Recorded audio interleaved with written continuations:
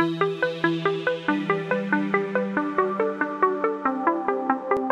everyone, my name is Dan Basse, President of AgResource Company, joined by Ben Buckner, our grain analyst here at AgResource. We're going to talk a few minutes about wheat. Now, the month of June, which today is the 1st, really highlights the key growing time frame across much of Europe, the Black Sea, and through the remainder of the Northern Hemisphere. So with that in mind, Ben, where are we today, and what do you think are hot spots we should be watching? Well, yeah, I don't think everything is perfect. We've got dryness developing pretty quickly in the northern plains in the U.S. It's very dry and warming in Ukraine. It's been, of course, too wet in the Midwest, and we've had all kinds of freeze damage in the western plains. So on the margin, we've had some dings to the world crop, we think.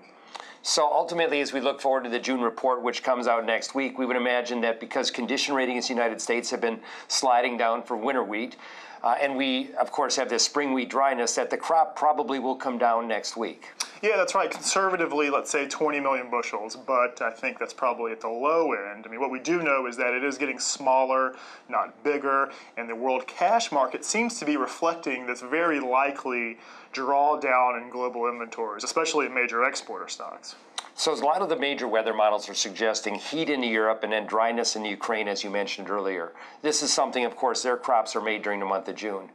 As we go forward, what kind of impact could that all have? And then we'll spend a little bit of time on Russia. Sure. Well, what we have found is that, those major exporting countries, Europe, Ukraine combined, really set the price starting, the middle of July, early August. And so if their surplus, what they have left over, minus domestic use, is smaller than last year, prices is going to be higher than last year. So overall, we think that could be a little higher than expected, those world tenders that get executed in the early season.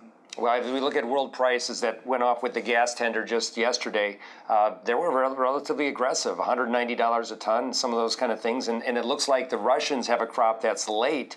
I would also mention that maybe the Russians have problems with what we call, the VAT tax, which still isn't rebated. And some cargoes that have been sold in the last 6 months, people are still waiting for $1 million back. And so a lot of exporters are not anxious to aggressively sell Russian wheat until they know more about VAT. Any comments about that? No, for whatever reason, whether it's sourcing wheat in southern Russia or getting wheat from farmers to the world market, it's been very difficult. So, the Russian price in the last 4 weeks or so has been going up pretty noticeably.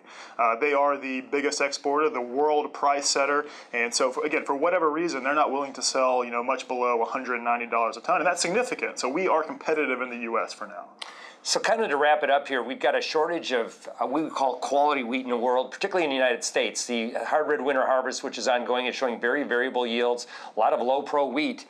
And so if we don't have a spring wheat in Canada, protein will be the key. But generally speaking, it's difficult to be overly bearish of wheat if we get July Chicago to 420 or below. Dan Basse, AgResource, joined by Ben Buckner. Thank you again, and we'll be back next week.